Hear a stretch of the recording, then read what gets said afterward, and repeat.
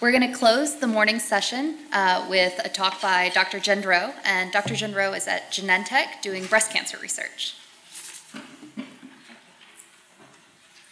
Thank you, Katie, for the introduction, and I also want to extend my thanks to Dean Gould and the Brett office as well as the organizing committee, really for providing me, I think, this very unique opportunity to take part in this symposium.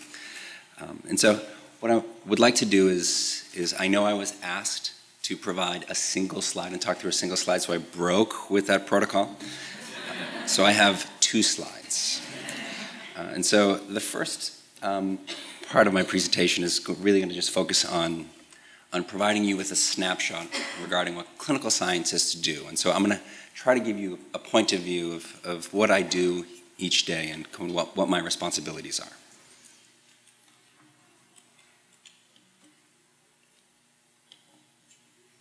Let's see. I may need some guidance here. Oh, okay. Oops, nope. That's not it.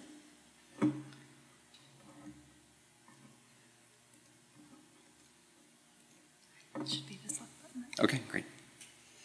So what do I do? And I think I can put this into 3 general buckets. And the first bucket is to work on clinical strategy. And I would represent a member of a multidisciplinary team that would involve all of the functions that are described up on that first bullet point that includes representatives in clinical as well as folks in statistics, safety, regulatory, our research organization, operations, diagnostics, commercial, and a few others. And the goal of this clinical strategy group is really to put together a clinical development plan for a specific molecule that's in our portfolio. And what is contained within this CDP is a defined list of indications, clinical studies, timelines, and criteria for go and no-go decisions, really to graduate a molecule along the drug development process.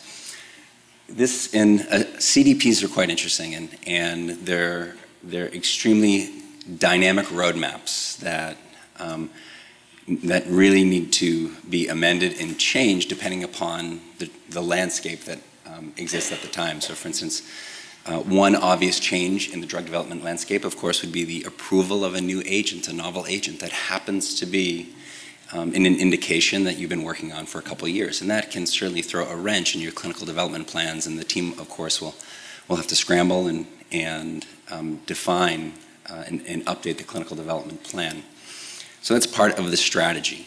But what I wanted to spend most of the time sharing with you is what I spend the vast majority of my time doing, which is being someone who is really the boots on the ground to execute pieces of the clinical development plan, and that's really running the clinical studies.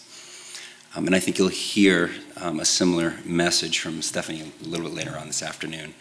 And this involves really taking a clinical development trial concept and leading that concept to fruition to the study outcome. And so for each clinical study, it's important for the clinical development team to define, as you would imagine, the line of therapy, the combination partner, the patient population, and the endpoints. And this is true for all phases of clinical trial design.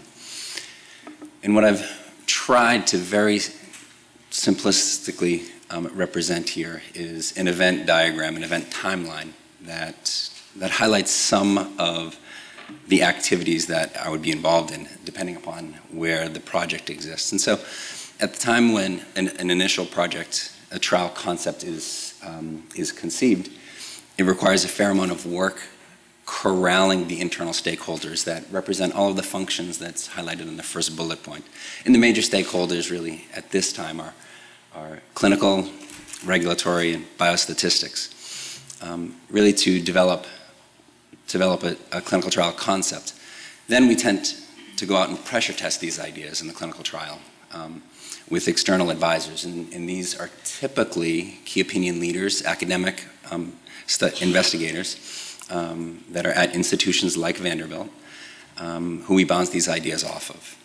So once we have what appears to be a gelled concept that exists in the form of a nascent protocol, we take this protocol to our internal governance board, where we're required to present kind of the study design, to get approval on exactly what we'll be addressing, what the study will entail. And then we have to get sign-off from the scientific committee, as well as, of course, the finance committee to pay for the study. For some studies, it requires interactions with health authorities. And this is certainly true for first-in-phase human studies, where we need to have approval from the health authorities before going forward and put an investigative agent in the clinic. And also, it's a pretty good idea to talk to the health authorities before you launch a large registrational phase 3 study. So we'll go and we'll have communications with the health authorities and take their feedback and eventually come to a protocol that is finalized. And it's the clinical scientist who's responsible for authoring that, and again, who is the primary point person for most of those functions, save for the interaction with the health authorities, which is controlled by our regulatory group. So once the protocol is finalized, then it gets shot out to the sites, and the sites represent the clinical investigational sites. And depending upon the size of the study, that could represent 2 or 3 for a small study. There are some studies that I'm working on right now that have over 150 studies, investigational sites. And so our responsibility is to, pretty simple at this stage. You have investigators that may not have worked with the compound, that you've been spending a lot of time developing, and they may not be really familiar with the protocol. And so you're tasked with training both the study investigator as well as the site. And that can fall into 2 general flavors. If it's a small study, it's not unusual to go out to the study site to train the investigator and the staff.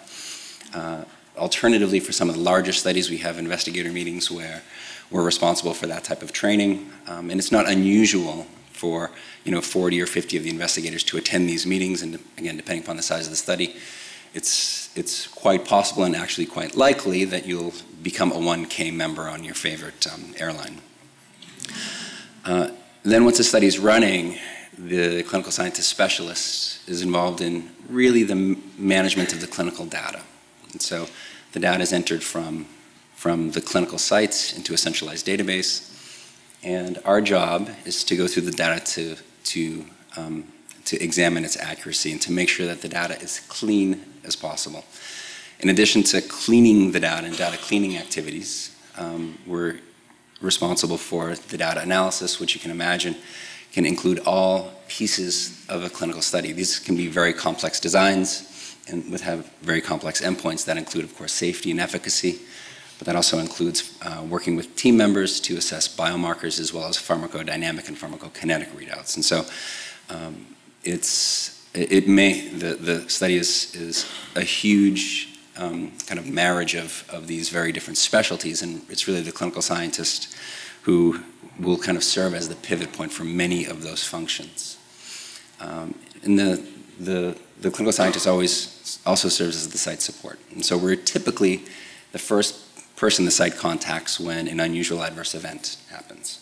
We're also the first group where if there's a question that comes up regarding the protocol, questions regarding the protocol and process, we're the ones that are fielding those calls and interacting with the sites. And once you enroll your last patient and the endpoint is hit, you celebrate and you have a publication, which is in the form of a clinical study report or some other publication that may be contributed to an ASCO publication or a journal publication. But those are the endpoints eventually from the company perspective. They're there to drive clear go, no